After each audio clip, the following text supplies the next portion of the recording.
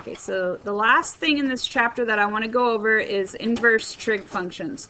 Now, probably how you've seen like arcsine and arctan before was like this, where it had the little -1 like that, and it means inverse. It doesn't mean at all to the -1 power. It means inverse.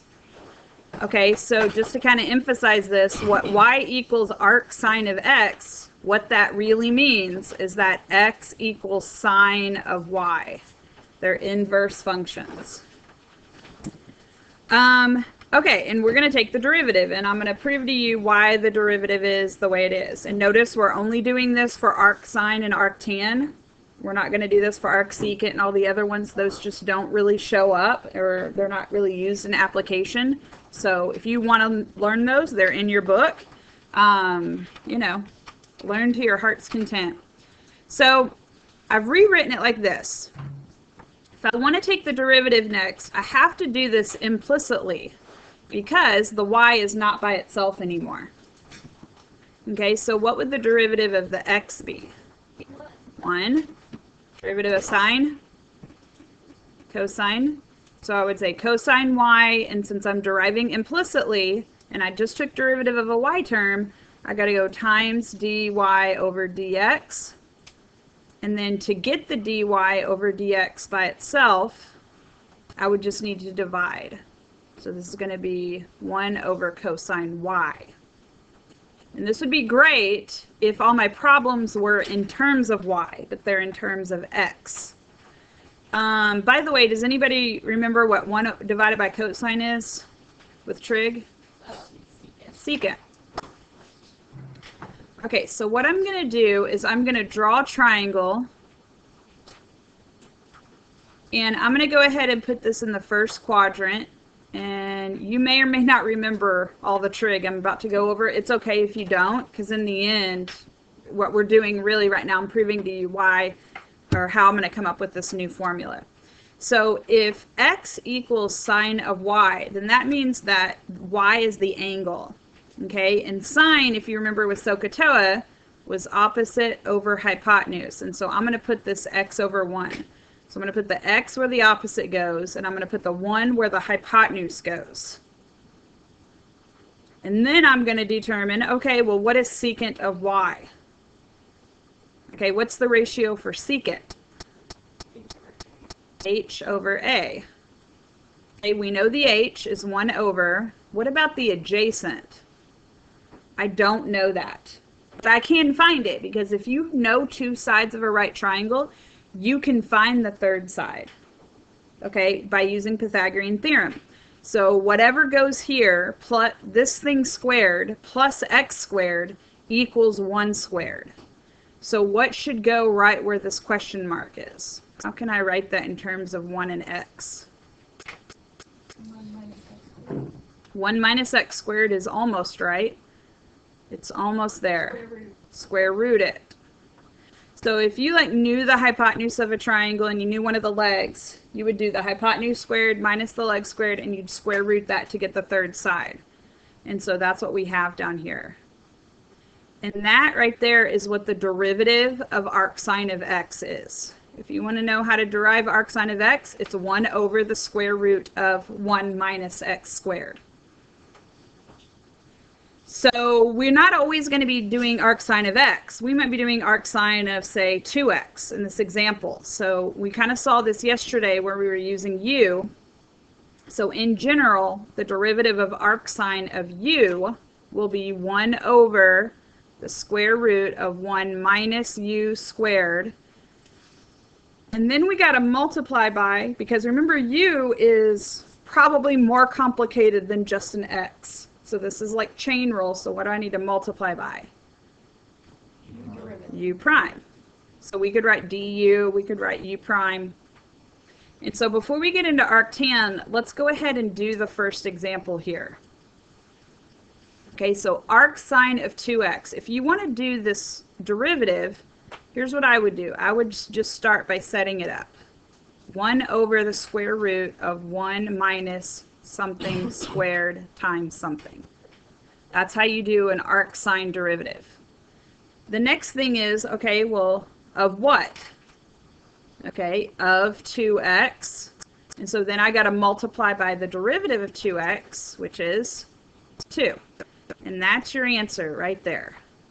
So yes, it is another formula, but it's really not, if you know the formula, it's really not that bad.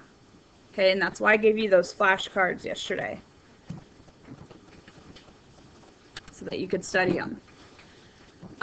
If this was multiple choice, by the way, the 2 would be moved to the top, and probably down here, that 2x squared would be changed to 4x squared with no parentheses.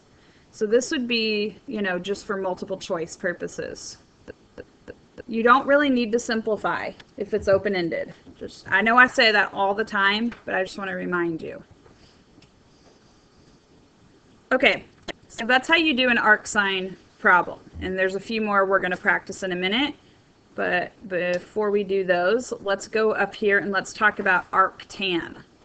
So maybe this proof right here, you kind of understood parts of it, but not all of it. So if we go through it again, I think it will help. If you understand why the formula is the way it is, I think it makes it easier to remember. So first of all, how could I rewrite y equals arctan x as x equals tan y? And remember, we're trying to figure out what the derivative is, so I'm going to derive implicitly. So I'm going to take derivative with respect to x, both sides. So derivative of x, just like last time, 1. And what's the derivative of tangent? Secant squared. So since I'm taking I'm deriving tan y, it's going to be secant squared y, again, times dy over dx. I'm just doing the implicit differentiation. So the whole goal here is to figure out what the derivative is. So we get dy over dx by itself. And I do that just by dividing over that secant squared, which, by the way, would be equal to cosine squared. And I'm even going to write it as cosine y and then in parentheses squared. Just to really emphasize that once I figure out what cosine of y is, I'm going to square that. So again, I'm going to draw a picture, because if we were doing these problems in terms of y, that would be great, but we're doing them in terms of x, so I've got to kind of make the connection here.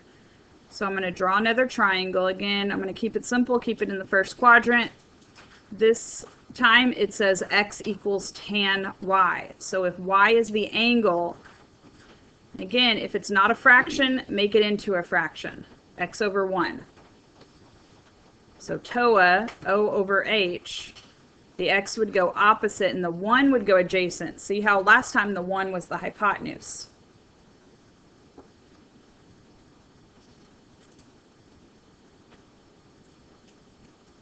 So if I want to figure out what cosine of y is, okay, I need to do adjacent over hypotenuse. So the adjacent's 1. What's the hypotenuse? Okay, I don't know it. I have to figure it out. So before I had to subtract, what do I need to do in this case with Pythagorean theorem?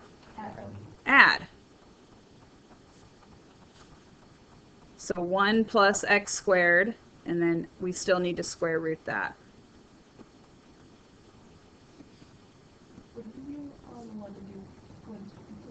So really, technically, we should be doing 1 squared, but what is 1 squared?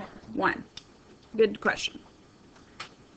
Okay, so let's go ahead and square this. Squaring a fraction, you square the top, and you square the bottom. In this case, I'm squaring a square root. So do I have the square root anymore? No. So here lies the main difference between arcsine and arctan. Arcsine has a square root, and remember it had a minus. Arctan does not have a square root, and it has a plus. Okay, I think that by going through this little exercise may help you remember. At the end of the day, you need to know these formulas. This is why I gave you flashcards, so that you could study them. So if I'm taking derivative of not just arctan of x, but of something more complicated, it would be 1 over 1 plus u squared still times u prime. And the times u prime, that's just an application of chain rule.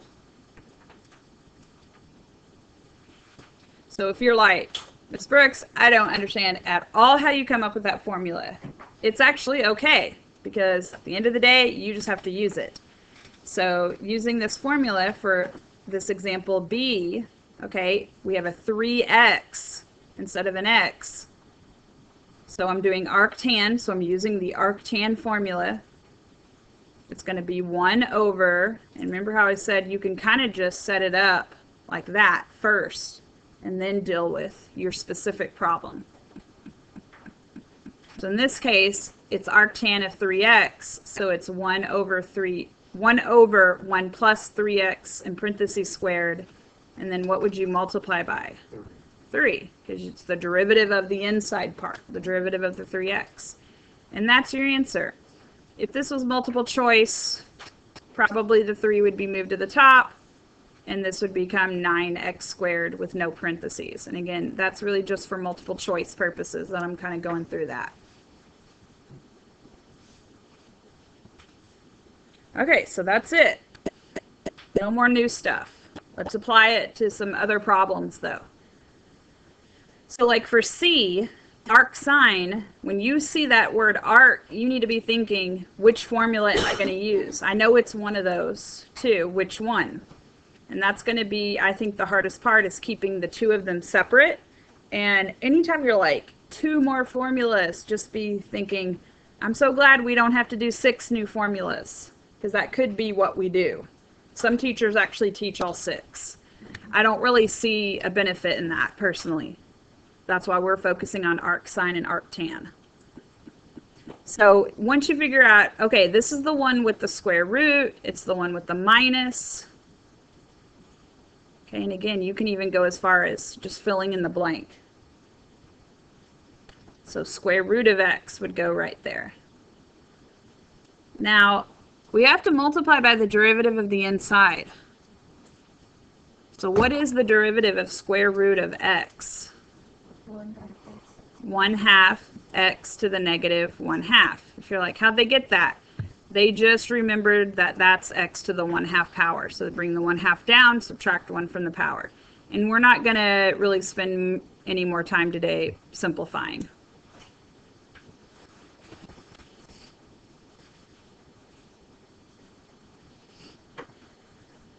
Okay, let's look at D. Arctan. So we're like, hey, this is a tan problem. This is the one without the square root and with the plus. So that means I can go ahead and even set it up. And if you're like, I don't like to do it that way, you don't have to. So the e to the 2x is what goes in these little parentheses.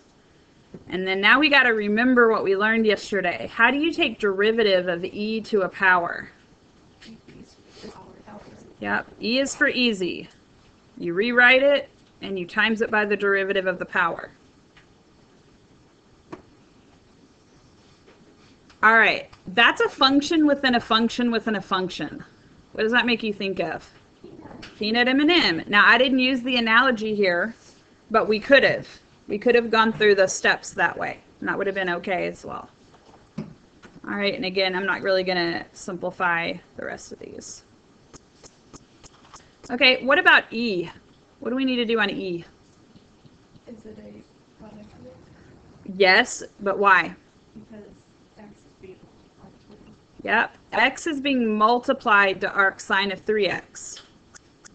Okay, there's no parentheses there originally. I put them in. Is arc sine being multiplied to 3x? No, It's doing of, right? Composition of, arc sine of 3x. That's just a little bit of review. Because if you're really getting that stuff mixed up, it really makes a lot of these pretty confusing. Okay, so derivative of x, 1. I'm just using product rule here. Arc sine of 3x. See if you can finish this one on your own.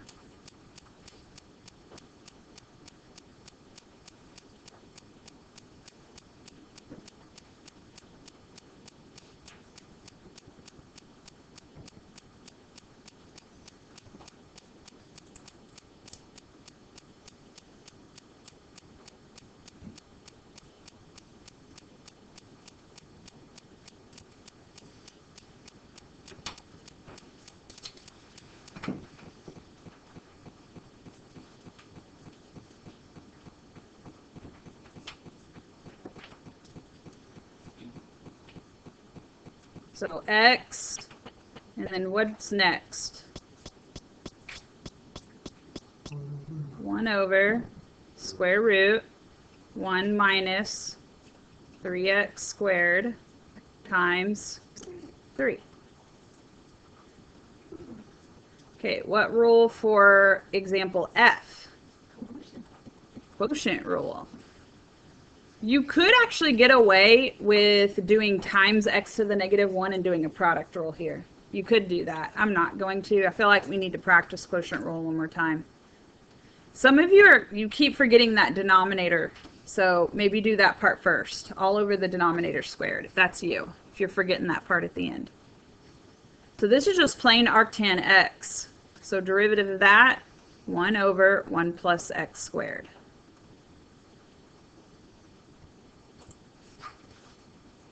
If you put a times something here, you would put times 1. Okay, now for quotient rule, we need to go times x, but for the derivative of arctan, the derivative of just that x would be 1. Okay, minus